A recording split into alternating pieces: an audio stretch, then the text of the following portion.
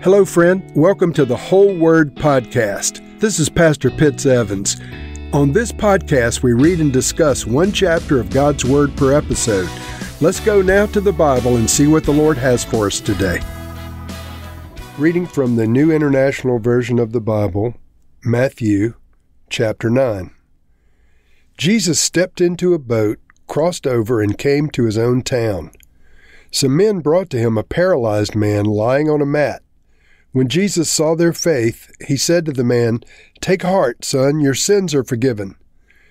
At this, some of the teachers of the law said to themselves, "This fellow is blaspheming." Knowing their thoughts, Jesus said, "Why do you entertain such evil thoughts in your hearts? Which is easier to say, 'Your sins are forgiven,' or to say, 'Get up and walk'? But I want you to know that the Son of Man has authority on earth to forgive sins." So he said to the paralyzed man, "Get up, take your mat, and go home." Then the man got up and went home. When the crowd saw this, they were filled with awe, and they praised God, who had given such authority to man. As Jesus went on from there, he saw a man named Matthew sitting at a tax collector's booth. "Follow me," he told him, and Matthew got up and followed him. While Jesus was having dinner at Matthew's house, many tax collectors and sinners came and ate with him and his disciples.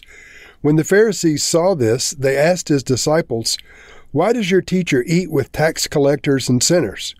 On hearing this, Jesus said, "It is not the healthy who need a doctor, but the sick. But go and learn what this means. I desire mercy, not sacrifice, for I have not come to call the righteous, but sinners." Then John's disciples came and asked him, "How is it that we and the Pharisees fast often, but your disciples do not fast?" Jesus responded, "How can the guests of the bridegroom mourn while he's with them? The time will come when the bridegroom will be taken from them, and they will fast. So no one sews a patch of unshrunk cloth on an old garment, for the patch will pull away from the garment, making the tear worse. Neither do people pour new wine into old wineskins. If they do, the skins will burst, the wine will run out, and the wineskins will be ruined. No, they pour new wine into new wineskins, and both are preserved." While he was saying this, a synagogue leader came and knelt before him and said, "My daughter has just died, but come and put your hand on her, and she will live."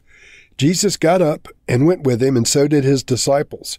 Just then, a woman who had been subject to bleeding for 12 years came up behind him and touched the edge of his cloak. She said to herself, "If I only touch his cloak, I will be healed." Jesus turned and saw her. "Take heart, daughter," he said, "your faith has healed you." And the woman was healed at that very moment. When Jesus entered the synagogue leader's house and saw the noisy crowd and people playing pipes, he said, "Go away. The girl is not dead, but asleep." But they laughed at him. After the crowd had been put outside, he went in and took the girl by the hand, and she got up. News of this spread throughout all that region. As Jesus went on from there, 2 blind men followed him, calling out, "Have mercy on us, Son of David." When he had gone indoors, the blind men came to him, and he asked them, "Do you believe that I am able to do this?" "Yes, Lord," they replied. Then he touched their eyes and said, "According to your faith, let it be done to you." And their sight was restored. Jesus warned them sternly, "See that no one knows about this." But they went out and spread the news about him all over that region. While they were going out, a man who was demon-possessed and could not talk was brought to Jesus. And when the demon was driven out, the man who had been mute spoke. The crowd was amazed and said, "Nothing like this has ever been seen in Israel." But the Pharisees said, "It is by the prince of demons that he drives out demons." Jesus went through all the towns and villages, teaching in their synagogues, proclaiming the good news of the kingdom, and healing every disease and sickness. When he saw the crowds, he had compassion on them, because they were harassed and helpless like sheep without a shepherd. Then he said to his disciples, "The harvest is plentiful, but the workers are few. Ask the Lord of the harvest, therefore, to send out workers into his harvest field." Our glorious Messiah, Jesus, stepped into a boat and crossed over the Sea of Galilee. And verse 1 says he came to his own town. This is referring to Capernaum. Remember, Jesus had decided to locate in Capernaum in the Galilee region, and it became his headquarters for all of his ministry life. And so Capernaum, once again, was the city of Peter and Andrew and James and John. It was really a town or a village. It was a very small place. And if you ever have the opportunity to go to Israel, you can go to Capernaum and see the archaeological digs down to the level of 2,000 years ago when Jesus would have been walking through that area. It's a fascinating little town, but it's right on the banks of the Sea of Galilee. And having set foot there once, you'll never forget the setting from many of these stories in the Gospels. And so in verse 9, as Jesus went from there, he saw a man named Matthew sitting at the tax collector's booth. Now, first, tax collectors in those days were hated individuals. They were considered collaborators with the Romans, and that part of their compensation came from overcharging the people for their taxes beyond what the Romans required. And so you can understand that a Jewish tax gatherer leasing the people from their tax revenues was not someone that was liked. But Jesus chose this man, Matthew, and he said, "Follow me." Matthew got up and immediately followed him. So we're reading Matthew's gospel. When Jesus spoke to Matthew and said, "Follow me," the Bible records that Matthew did follow him and continued to follow him all the rest of his life. And so we have this gospel we're reading today by virtue of Matthew's answering the call of Jesus in verse 9. In verse 14, some of John the Baptist's disciples came and had a conversation with Jesus. They said, "How is it that we and the Pharisees fast often, but your disciples don't fast?" And Jesus' answer is very interesting. It's illustrative of Jesus' entire ministry purpose and focus. He said, "How can the guests of the bridegroom mourn while he's with them?" Now, this bridegroom he's referring to is himself. And he's talking about the guests of the bridegroom as his disciples, but really all of mankind had been invited to the wedding with the Messiah, with the Son of God, with Jesus as the bridegroom. So this should have been a time of celebration. And Jesus said, how can they mourn when he's with them? This should be the celebration time. And he goes on to say, the time will come when the bridegroom will be taken from them, then they will fast. And so Jesus was the bridegroom in the first century. Jesus was the bridegroom from the foundation of the earth for the bride of Christ, for the church, and for the faithful Jewish people revealed in the Old Covenant scriptures as the wife of God. And so Israel, faithful Israel, and the church, the true church, are the bride of the bridegroom, of the Messiah, the Lord Jesus Christ. And this passage says the time will come when the bridegroom will be taken from them. Of course, he was taken from them, or from us, at Calvary when he was crucified. But he's coming back, and it says in the period of time after he's taken from them, God's people will fast. So we don't fast to get anything from the Lord, but as people of God, we do fast in agreement with the Scriptures. We fast to change us, not to change God. Then Jesus, immediately following this reference to what his disciples are doing and the fact that he's the bridegroom, he says in verse 16, "No one sews a patch of unshrunk cloth on an old garment, for the patch will pull away from the garment, making the tear worse. Neither do people pour new wine into old wineskins. If they do, the skins will burst, the wine will run out, and the wineskins will be ruined.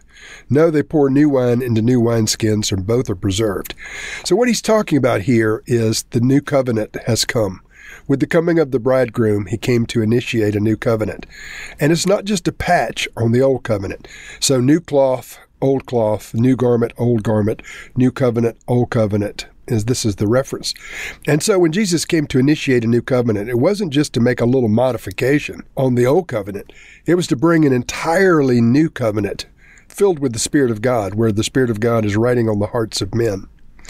In verse 20, a woman who had been subject to bleeding for 12 years came up behind Jesus, and the Bible says it touched the edge of his cloak or his garment.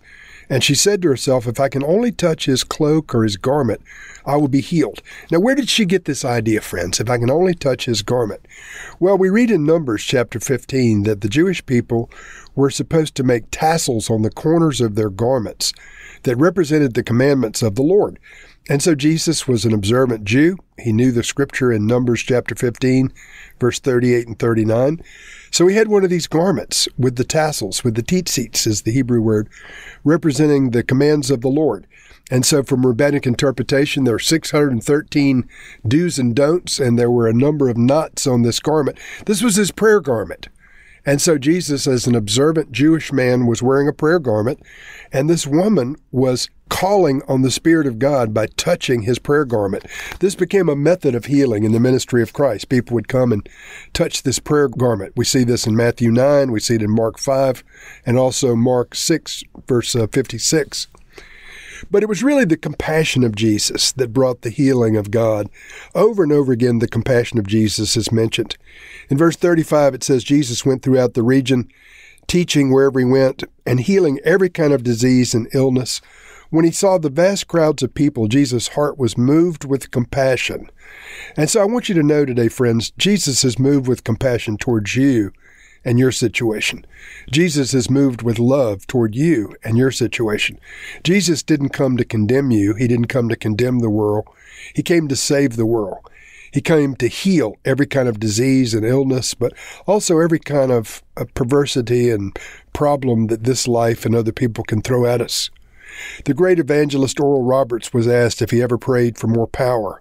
And he said, I never pray for more power, but I often pray for more compassion. Friends, this is the heart of God, that we would have compassion one for another, and we would recognize the compassion that Jesus has for us. So, Lord, I pray for the listeners today. May they receive the love and compassion that you have for each of them. Lord, may they be aware that your heart is deeply moved with their situation. Lord, you're not a God who is untouched by the troubles of your weary and helpless sheep. Lord, you're the loving shepherd. So I pray, Lord, for an impartation of grace in the hearers. May your compassion come forth to heal them. May your power come forth to deliver them from sin. May your power and compassion come forth to change their hearts toward your heart. Help everyone who's weary and helpless, Lord. Lord, you are the great shepherd of the sheep, and we love you. In Jesus' name, amen.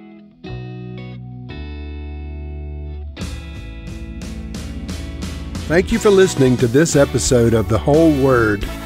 It was brought to you by Whole Word Fellowship and the Northern Virginia House of Prayer.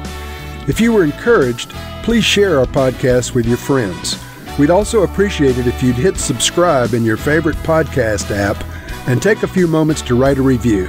If you'd like more information on our church and our ministry, you can go to wholeword.net or wholewordpodcast.com for more information. Thank you again, and may the Lord Jesus bless you today and always.